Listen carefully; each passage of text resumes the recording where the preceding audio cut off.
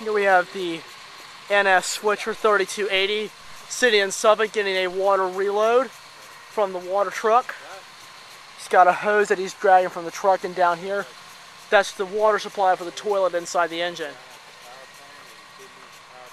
It's been sitting there for about a few minutes. Figured I'd have a little coverage of that.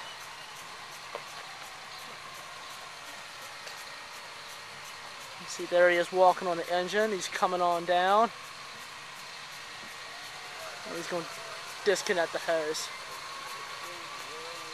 He is just letting that thing pump.